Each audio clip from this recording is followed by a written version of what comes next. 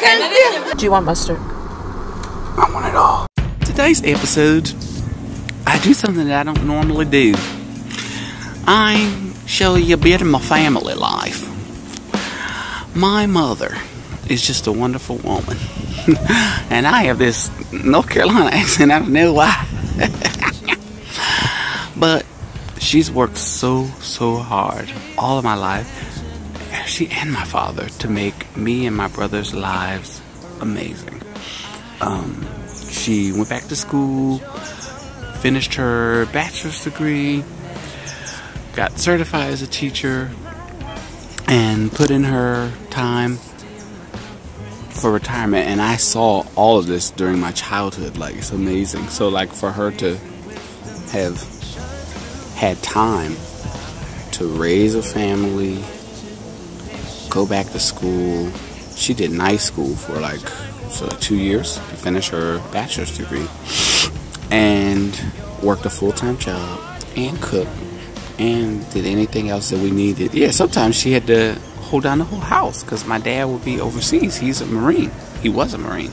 So when he would be overseas, she'd have to hold it all down and whoop our butt and make sure we did our homework and da da da da da da.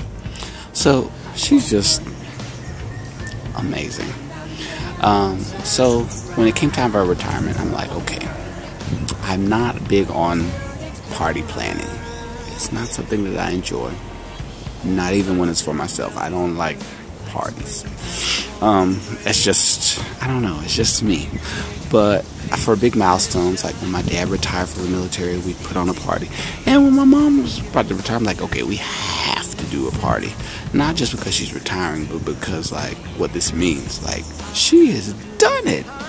She's done such an amazing job at making all of her dreams come true. She's always wanted to be a teacher since she was a little girl, and she did it. It didn't happen overnight.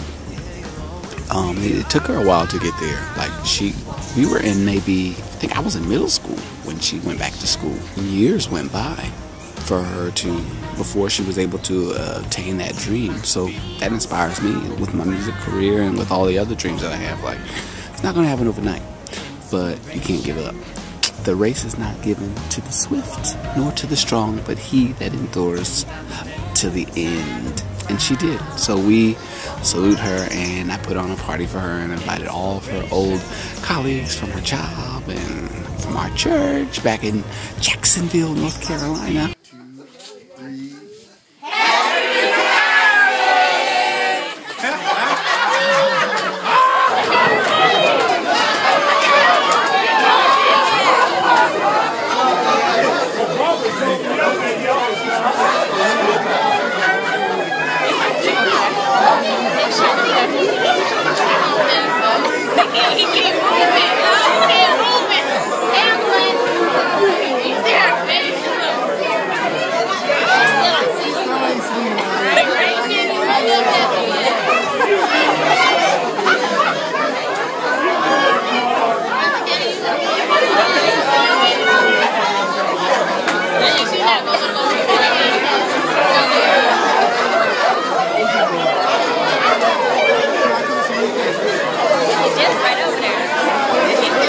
I also accompany one of my voice students to one of her concerts. Her name is Naimah. She's an amazing songwriter and singer and artist and just a really cool girl. And yeah, she did a really great job. My wolf and I. Is the back hatch unlocked? Naimah is on vocal rest, so she's not going to be talking until a few hours before the show. And her mother is back here chilling. We're doing a little work. We're on our way to the Naimah music show.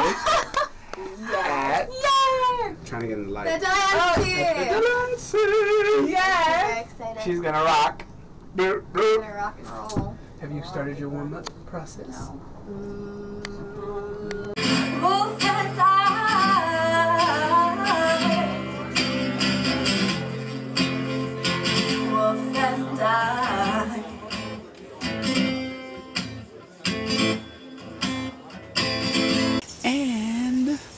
one of my favorite people in the whole universe, Angela Johnson. She's one of the most multi-talented musicians and artists that I've met. She's a producer, she's a pianist, she's a singer, she's a mom, she's a vegan chef. She's just a Wonder Woman. And I love working with her. We've done a few songs together in the studio. She produced and helped me arrange a song called Back in Time that I recorded with the Lithuanian soul singer Germancha. We perform together from time to time, and it's always a pleasure because she's such a pleasant, such a beautiful person. And she was in DC at Blues Alley, and she asked me to perform with her, and I obliged.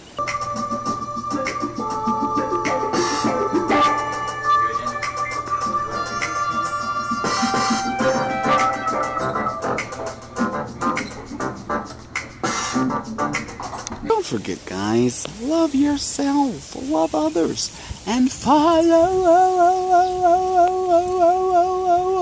your dreams.